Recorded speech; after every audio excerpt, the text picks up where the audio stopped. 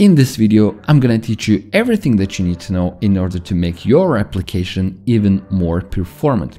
All of that knowledge is based upon core web vitals, and what I'm gonna do is take all of that knowledge and make it more concise and understandable for you so you can follow these simple steps and achieve higher performance.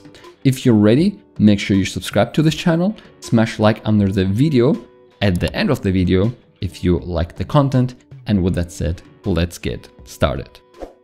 All right, friends, so we're gonna go over all of these items that I've compiled here in order to optimize for each part separately, each part of the core web vitals. So first we're gonna start with the LCP, which stands for the Largest Contentful Paint. And what it means is basically the largest thing that you see after loading the page. In our case, in this SPA, it's basically this banner. Okay, this is the biggest thing that we see after loading the page. In other websites, it can be a video maybe, it can be another banner, it can be just a text, you know, it can be different things. But in most cases, it's actually the image. And how do we actually optimize for it?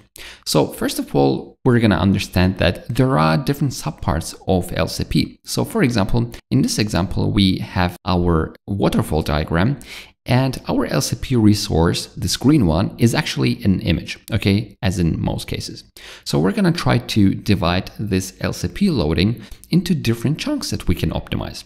First, we're gonna start with the time to first byte. Basically, while the HTML is being requested, the document itself, then we are trying to load the resource, but there's a delay before the resource is being downloaded because the handshake has to happen, a request has to be made to load the resource, and then there's an actual load of the resource. This is when the image starts loading, and then the fourth part is basically the rendering of it, because it can also be delayed because of scripts. Now, in order to optimize each part, we need to understand which part is actually more important. So we're going to see that according to statistics, what contributes to the LCP score the most is actually the very first part, so time to first byte, and the resource load duration. So which means time to first byte, this very first part, while the document itself is loading, takes the most time, and also loading the image itself. Resource delay and rendering delay are contributing only 10%. Now we have to focus on them. So what do? We're going to start with the resource load duration. So how can we optimize that? First of all, we're going to try to use responsive images. What does it mean? So whenever you try to load an image, you can define a size for it. Okay, let's say your image is a large image for a banner, but what if you're trying to use a mobile app? Okay, a mobile version of your website. Well, in this case, you can actually define different sizes of this image, maybe a smaller size and maybe a bigger size as a default. Here's the default, okay? So with source set attribute, you can actually define different images. In this case, one JPEG, and this is a description of it, and then another JPEG, another description of it. And in sizes, we basically put our conditions, saying when it's max with 600 pixels, then take the version that is 480 pixels. You can also use VW here, so for viewport width and so on. This is a bit complicated, but I'm gonna leave all these links in the description, guys, so you can read it yourself. But basically, we also have another way of using this by using this picture element, where you can separately put all the sources that you need.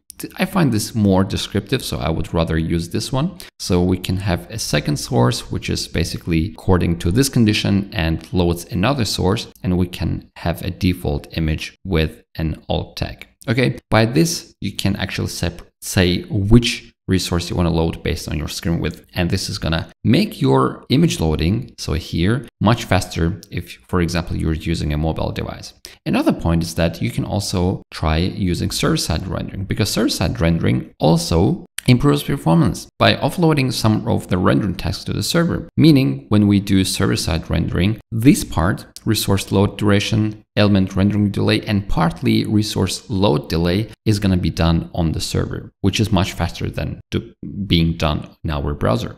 Okay, the next one will be the preloading. Okay, what is preloading? Well, you know that in HTML, you can define the links like this, for example, a style sheet. but you can also attach a preload attribute to it. So preload is gonna do the following. Let's say this is our website, right? And we're trying to fetch different photos of different cities based on this photos JSON. So preload is basically going to take this london.jpg. If we attach a preload the london.jpg in our HTML header, it's going to put it right here. So it's going to preload it right after the HTML has been loaded and this tag has been discovered. How cool is that? By preloading this, we can know that our LCP, given that it's the london.jpg, is already shown as soon as the page has been rendered. Okay, that's why I try using preload. You can preload a lot of things. So you can preload fonts, you can attach it to a fetch request, image, script style, and track. Okay, the next one is the fetch priority property. It's similar to preload, but what it's going to do is that, let's say our London JPEG is here, it's going to bring the London JPEG even above the font loading. So it's going to stand here. So not only it brings it forward, but it also puts it above the other request. That's why fetch priority is so important. And you can actually define different types of priorities. You can have high, low, and auto. Okay, if you put high priority to an LCP image, it's actually gonna increase your LCP score. Okay, speaking of the LCP score, let's actually try to see it ourselves. So we're gonna go to the performance tab in the DevTools, and if we try to refresh our page, we're gonna see that, okay, loading finished. We can stop this. We're gonna see that our LCP score is quite bad. So it's 3.25. This is not the best, but we know that our banner is loading quite slowly. Okay, our CLS is also quite low. We're going to talk about this in a second. Okay, so going back to our list, we can also make sure that we don't have any lazy loading. Okay, so the image tag has this loading lazy. This is a relatively new browser feature, meaning if your image is somewhere below the viewport and it's a long page, you can actually attach loading lazy to this image, and the browser is not going to load it right away, but rather when it discovers it. And if you attach this to an LCP element, this is going to load your banner very, very slowly. Okay, the next point is back forward cache. What is this? Maybe you have heard of it, but mostly not. So back forward cache is basically this thing where you use the browser controls to go back and forward. And funny enough, this contributes to almost 20% of the web interactions when we use our web pages, meaning we often go back and forward. And when a user goes back in your web page, what you want to do is make it faster for them to basically navigate back and forth. Okay, that's why browsers can do this automatically, but there are some cases when this cache doesn't work. Okay, and this cache doesn't work when you try to have unload events. For example, this unload event, when you try to do something when the user unloads the page, can actually remove this automatic back forward cache. So try not to use the unload event intentionally. Also, the different APIs and extensions, actually we can debug this back forward cache in this application section. So we have this back forward cache and we can test it, and we're gonna see that this single page application that I have here is actually having some problems with the back forward cache. For example, web authentication API is not eligible for back forward cache. So test your application for the back forward cache. Another thing is the pre-rendering of pages. So Google Chrome and many other browsers are actually smart, meaning when you try to type something in the URL, it's actually gonna do some calculations behind it. So if you just put S, it's gonna probably think that they are gonna go to this URL and have its own confidence. So it's gonna predict it, and it's gonna load this resource, okay? But you can also help it nowadays. So this speculation rules API is relatively new in the browsers. And on your page, you can manually define which pages it should try to consider. So for example, these following URLs, you can also have some conditions with href matches and selector matches. So it's gonna try to preload them. For example, when a user hover over this link, like I'm doing now, document rules, it's gonna already load the resources in the background. So the browser does half of it automatically nowadays, but you can also help it by using these speculation rules. Okay. And last but not least, going here, we can try to optimize this time to first byte. Like like here. Okay, so this time to first byte, let's say, is still a big deal. Okay, we don't have that much influence of it programmatically, except for doing the following. Using a normal CDN. You don't have to use AWS, you can use another CDN, but CDN basically stands for the Content Delivery Network, and it's spread across the world. So most likely your region has its own CDN, and the websites are going to be loaded faster there if you deploy your application on a CDN. Okay, on the edge, so to say. All right, now we talked about LCP. Let's also talk about the CLS. So let's optimize for the Cumulative Layout Shift. What is this? So as we saw just before, our Cumulative Layout Shift is quite bad. Okay, it's 0.21 and it has to be lower than that. Why does it happen? Well, because our banner is pushing everything down after it's being loaded. So if we try to record this, so that it records it, and now it's being pushed down, and let's stop the recording and analyze that. So we're gonna see that we have layout shifts section here, and if we hover over this, it's gonna show us how exactly the layout shift happens. So we can see that our navigation items are moving to the left for some reason, and we also have another big layout shift, namely this banner that pushes all the elements down. Okay, this is how we can debug our layout shifts. The browser already knows all of that. Now, how do we remove that? Okay, so first thing first, you can set explicit sizes on elements. Okay, so you can either set an explicitly width or height, minimum height, for example, for the image itself to this banner, or for example, if you want a nice background instead, you can also set a maximum size and have like a background to the div element behind this image. Or you can simply use an aspect ratio if you already know the dimensions of your image, okay, of your largest contentful paint, so to say.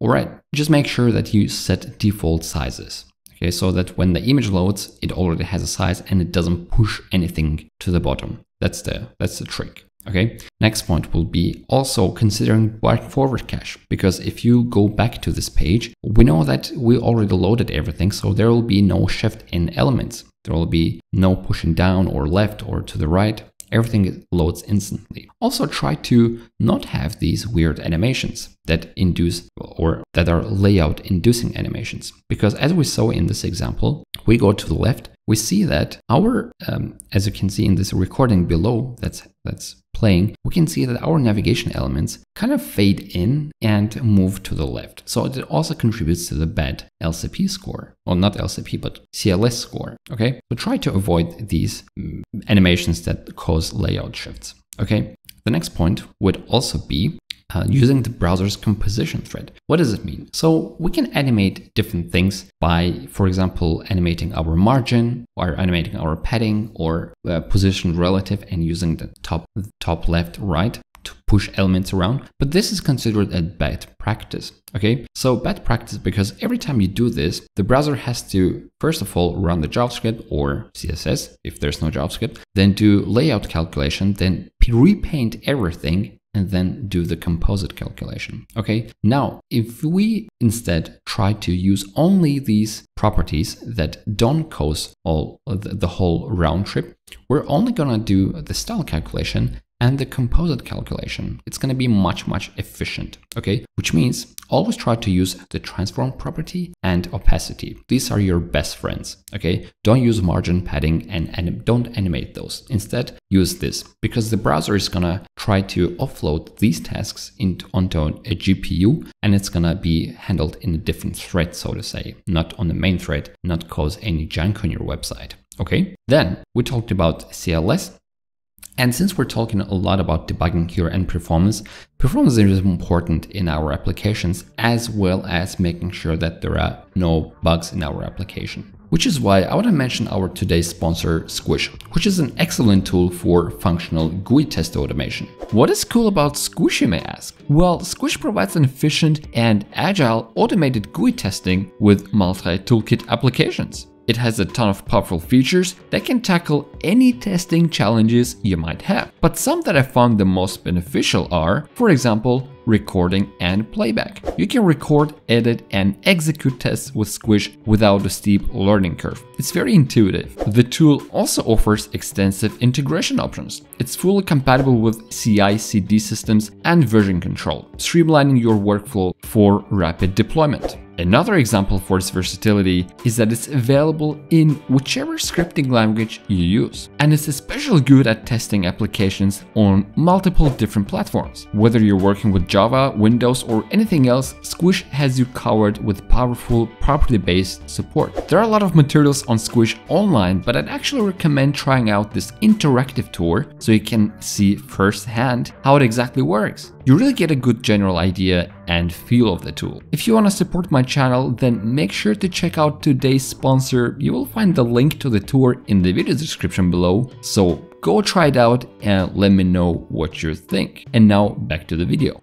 Alright, so now we talked about two of the main core web vitals. We're gonna also talk about Interaction to Next Paint, also known as INP. This has been introduced recently in 2024 instead of another older one, which people didn't really like, but this one is stricter and it basically talks about the interactions on your page. So let's say I click on one of these buttons. The trick is how responsive the page becomes after interacting with the page. So for example, let's say if there's a lot of things happening on the main thread, I click on this button and it's gonna take a long time until the next frame appears on the page, okay? But this is not really noticeable in our page because it's actually a fast one. So this is what this INP, Interaction to Next Paint, is all about. And how can you actually help make our application faster when user interacts with it? Well, first try to break up long tasks, okay? So let's take a look at it. So trying to break up long tasks is basically this. So let's say a user interacts with the application and then we have a very, very long task and then the event handler runs. So while this task is running, the user is basically gonna have a lag on this page. That's what we don't want. Instead, what we want to we want to be able to break up this long task into many smaller ones so that the event can be handled right after the input has been received, okay? And how exactly do we do that? So imagine we have this function, save settings, and we're trying to do a lot of things while we're saving the settings. Let's say we have other 5 methods that are being called or functions that are being called inside it. So one thing could be this, doing everything in a row. And then you'll notice that we have some jank here, which is red. So the task is a long taking task. This is what we want to avoid. Instead, what we can do, and maybe you didn't know that or did, this is kind of looking hacky, but it's one of the ways to achieve that. So you can do the critical work here, basically validate form and update the UI. And also works that's not visible to the user. So this basically, you can offload it you can yield it to the main thread, okay? You can set timeout and 0. Yeah, I know that it is kind of counterintuitive. Why are we doing this? But by putting things into a timeout, it kind of makes this work async. So it doesn't block the main thread anymore. It kind of spawns another thread, so to say, even though it doesn't, but it doesn't stop the main thread. So you can either use that, or you can also use this API that has been relatively new. So task scheduling API, and it basically looks like this. It's the task scheduling API, and it has 2 methods, post task and yield. So basically you can do the following. You can do first half of the work that's important, then you can yield, and for example, post task also receives a callback. You can put things into the post task, and it's basically the same thing as putting a set timeout here, okay? This is how you can break up longer tasks. Another thing is also making sure that your application doesn't have any unused code and your bundle is as small as possible. So in this sources tab, every time you navigate to your JavaScript files, you can see the coverage. So you can see how much of JavaScript is actually, or how much of the code that you have is actually used by the application. And if you see that your application actually is using only 50% of the code that you have, then you're probably not compressing your application, or you're not doing one of the following things. First of all, tree shaking. What is tree shaking? So let's say we have two functions that we're exporting, but the sum function here doesn't end up being used in the final bundle. So tree shaking is going to notice that it's never being imported anywhere, and it's going to remove it from the final bundle. This is what we want. And a lot of bundlers such as Webpack are able to do that. So make sure that it's always on. Also, programmatic rendering or lazy loading can also help. For example, in Angular, we're easily able to load, for example, components like this. So within the code, we can import parts of the application like this, or have lazily loaded modules, meaning pages or parts of the application are being lazily loaded based on a condition. Okay, try to do that. Also, again, try to avoid layout thrashing. What is layout thrashing? It is when we do a lot of computations. For example, we have a for loop and we're trying to modify the width. Okay, we're trying to interfere with the styling and modify the width. This is bad practice. Again, use compositor only animations like we discussed before. Okay, don't do that. This is going to make your website slower. And also, a new thing that has also been introduced, or not really new, but since 2020, but not really used by many, is the content visibility property. What does it mean? So for example, let's say you have a long website and you know that some of your parts of the application are below the viewport. So while you're scrolling the page, let's say I'm on this page, why would I render many things that are below my viewport? Okay, and you can help the browser and say that here's the property that we need, content visibility auto. So it's not going to load those heavy things. And you can actually define an intrinsic size. And there are many gotchas here and edge cases. So I'm gonna leave all of these links, as I said, once again, in the description so you can go over this yourself and understand the implications. Okay, but this is how you can make your website even faster, even more performant, and make sure your INP interaction to next paint is as fast as possible. If you like this video, guys, I know that we didn't have any demos because of the time limitations. This would have taken way too long otherwise. I hope you still liked it, and if you did, smash like, and I will see you guys in the next one. Goodbye.